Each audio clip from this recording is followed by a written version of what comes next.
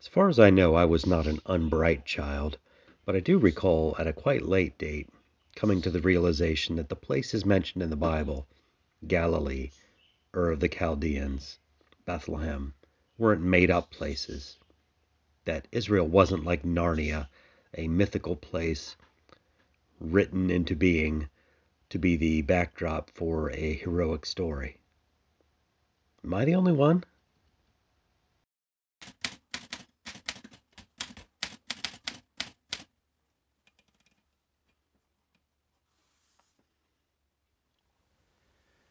Hello again.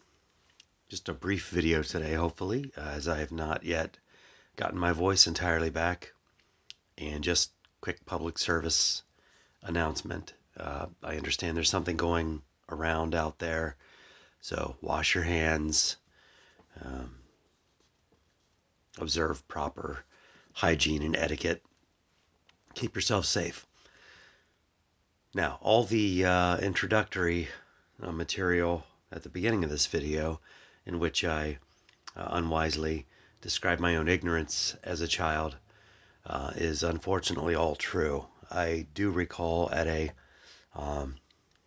much older than you would expect age, suddenly realizing that all the place names, all the places described in the Bible, all the stories I heard in Sunday school were of actual places that actually exist on a map or did at one time. And as I said in that introductory material, I wasn't a particularly unbright child. Certainly, I had access to maps, right? I had a globe on my dresser. I was in school, so I was learning geography and social studies and all of that. Maybe I'm the only kid like that. I don't know, but it was kind of a revelation to me. And thinking back on that, I started thinking, what is it that makes a good children's Bible? And what I'm going to look at today, excuse me, is not that. This is a Bible that I think would have been useful for me and interesting to me, but I don't believe was marketed to children. So what we're looking at today is the Good News translation, or Good News for Modern Man, or today's English version. It went by several different names, and I have this really delightfully colored early 70s edition. It's built like a school textbook, the kind you check out at the beginning of the year, and it's already been used by a generation of kids before you got it. So built to last, has head and tail bands. It may be sewn, it's really hard to tell, but certainly built to take abuse. And just the coloring and everything like that really invites you to take a look at it. But I don't think this was geared toward children, but maybe it should have been. Maybe this would have kept me from falling victim to the ignorance that plagued me as a child in not realizing that the places of the Bible were actual places. So if they still make books like this, I'm not aware of it, but they should. I know they make study Bibles that are geared toward kind of archaeological things and history and such, and we'll have pictures like this. Most of them tend to be lots and lots of pictures, excuse me, of rubble and broken columns, piles of, the detritus of some long lost civilization in the desert, which is fine. But these are the things that interest me, like this piece of a coin here. A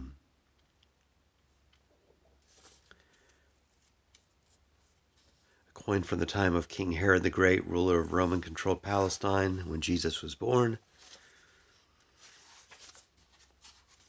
They're tying these biblical stories to actual historical figures, actual places that you could point to on an ancient map or a modern day map.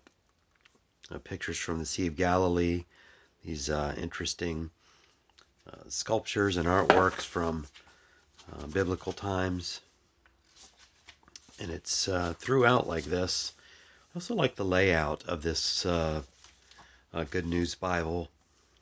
These really big kind of section headings off to the left so you can keep track of what you're looking at really easily. Very much like a textbook. And I kind of like that layout. It's really well done. I found this at a local thrift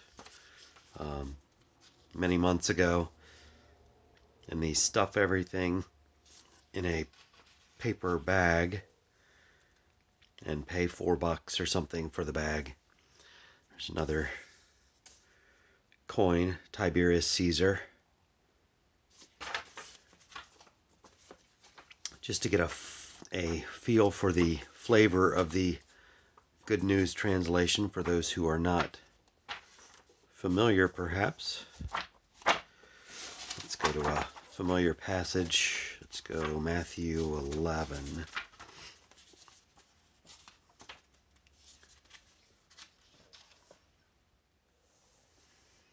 Come to me, all of you who are tired from carrying your heavy loads, and I will give you rest.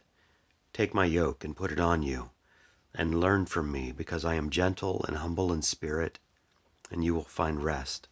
The yoke I will give you is easy, and the load I will put on you is light.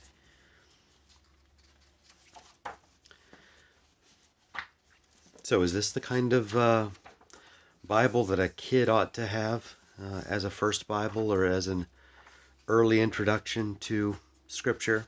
Maybe so. Maybe this would have been something I would have gotten into. I think I probably would have. I think it's neat now. I may hang on to this one because I think it's so interesting. Has a lot of material in it. I appreciate how at the end here we have a list of alternate readings. It's like a little glossary, but other readings and renderings. So if you're studying a passage of Scripture, you can see other ways that has been translated, and then an index at the end. Really beautifully done if you can get past the kind of the period specific coloration, the bright. I rather like it, but maybe this would have kept me from the error of assuming the things I was learning in Sunday school were talking about a place that was like Narnia, just a fictional setting for a morality tale. I'm embarrassed to admit that, but yeah, I think they ought to make more like this. So I open for discussion in the comments, I guess. What is it you think makes a good Bible for children? And so while we're on the subject of the Good News translation, I picked up a few other Bibles in that translation from local thrift shops. I believe I got this one at a Goodwill in their free Bible stack at the register. It's a Nelson produced Catholic Study Edition with Deuterocanonicals. Has the imprimatur, Archbishop John Whelan. Excuse me. What I found interesting is it's geared toward Catholics, and yet they have the Deuterocanonicals, what we call the Apocrypha, I guess, in this lump in between, I believe. I don't think they're arranged the way they are in, say, the Douay-Rheims or New American Bible. I think they're stuck in the middle here. This particular edition has at least some of the simple pen and ink illustrations that are so interesting in these Good News Translation Bibles. I like those a lot. I think Joe St. Egg Benedictus has covered those pretty well, but not really a children's Bible, although look at that funky color. But still, simple illustrations just to kind of tie it to the page. I like that. And then this one also has the Apocrypha, Deuterocanonicals. This is American Bible Society publication. This one goes by Today's English, but also mentions it's the Good News Bible. And this one has head and tail bands, but I think it's still a glued binding. This almost looks like Pew Bible material.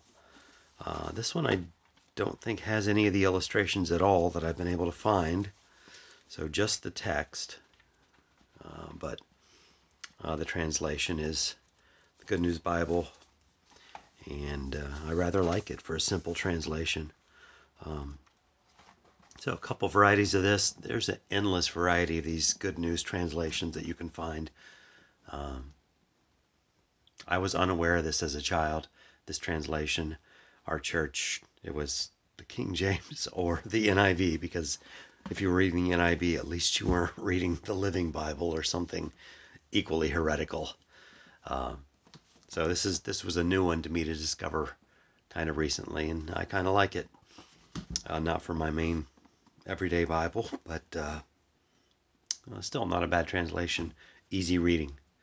So anyway, thanks for joining me today at this brief cough-interrupted look at the Good News for Modern Man translation. And again, let me know what you think makes a good Bible for a young person, for a child. Be interested to hear it, and maybe I'll see you again here next time.